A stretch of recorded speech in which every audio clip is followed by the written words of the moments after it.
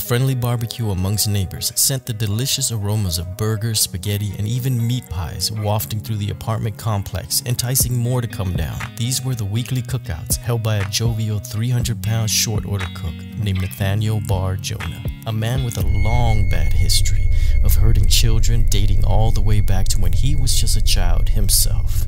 And these cookouts? Well, they started shortly after a 10-year-old boy named Zach Ramsey went missing.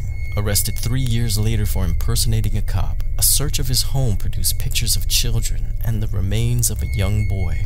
He was given 130 years in prison. Now, the neighbors that attended these cookouts were disgusted. A few recalled that there was an odd taste to the meat. Nathaniel assured them that it was just deer meat from the time he went hunting. Now, imagine how they felt years later when they learned that he never went hunting and he rarely bought meat for his cookouts. It was just a clever way of getting rid of Zach Ramsey.